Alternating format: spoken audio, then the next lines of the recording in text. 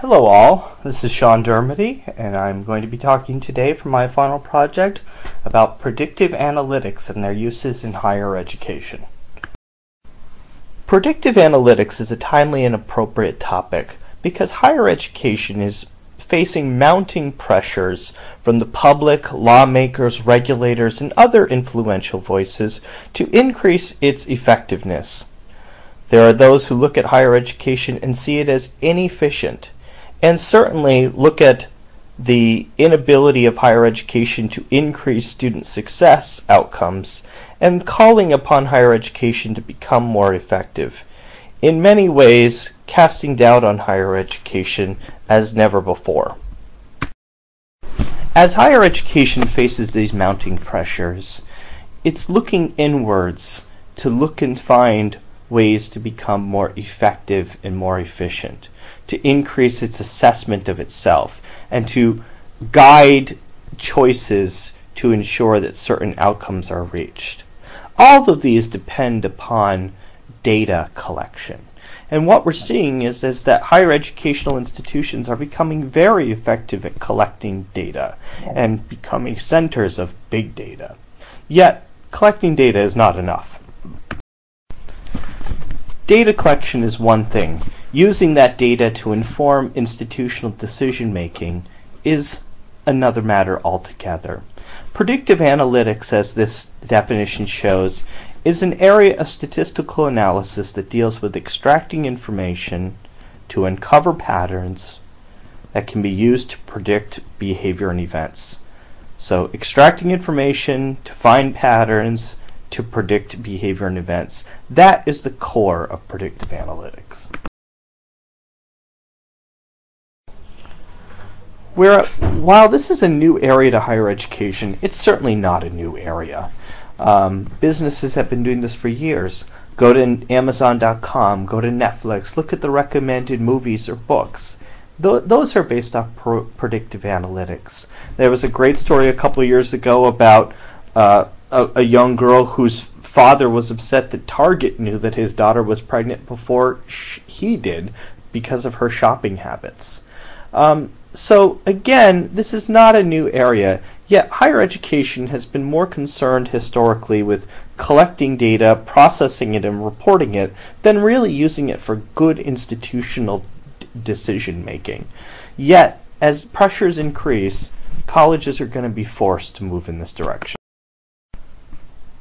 Higher education has found a number of uses of predictive analytics.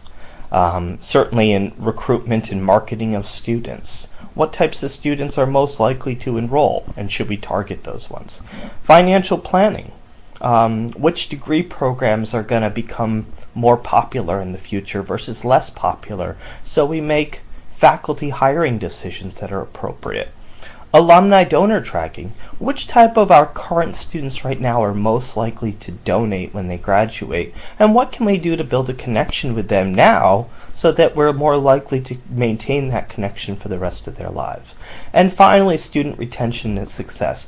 There's a lot of really interesting work that's occurring right now with student retention and student success.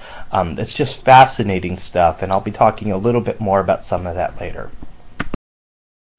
This graph reinforces that point that higher education leaders are seeing a variety of benefits to predictive analytics, ranging from student success to resources to recruiting students.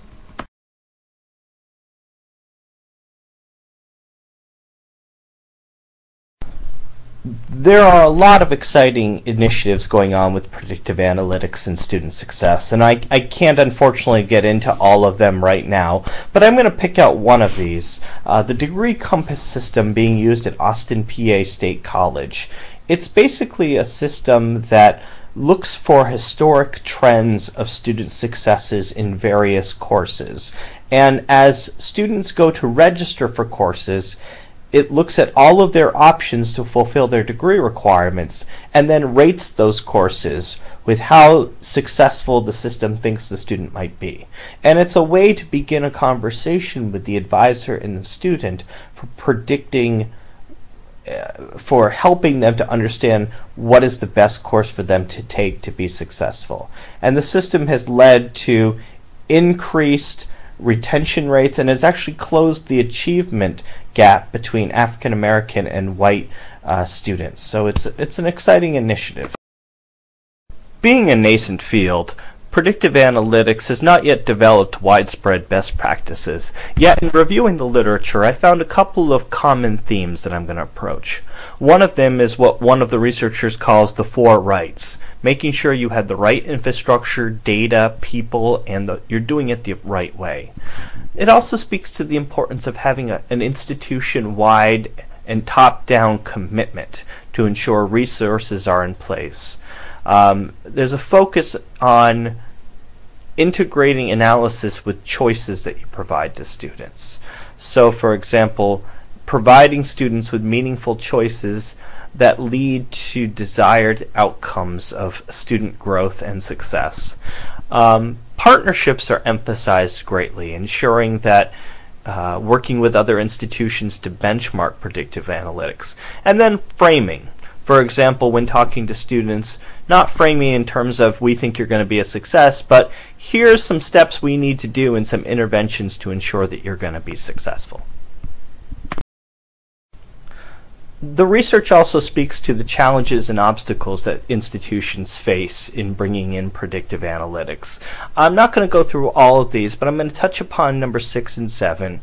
The first is that there's danger in us profiling students, particularly those who may be correlated with the least successful students, that we create a self-fulfilling prophecy. There's a lot of research that shows that if teachers believe that a student is not going to be successful, that they're not going to be successful. So we have to ensure that the system doesn't lead to more self-fulfilling prophecies. And you know, the other and last point is, as we create more information, we run the danger of losing information, losing something valuable as the needle in the haystack. So we have to continue to approach predictive analytics with a focus on what are the key questions and information we need to know in order to become more successful. Ultimately, though, it's my belief that predictive analytics are a powerful tool, that if we use them properly, they will allow us to become more effective and lead to improved student success. If we can make decisions based on the data we've collected that will help our students to be more successful, that will lead us to being more effective and efficient in providing those services, then I think we're going to be in much better places dealing with a skeptical public in the future. So that's my presentation. There's a little bit on my resources, but I wanted to thank you for reviewing this and also for a great semester.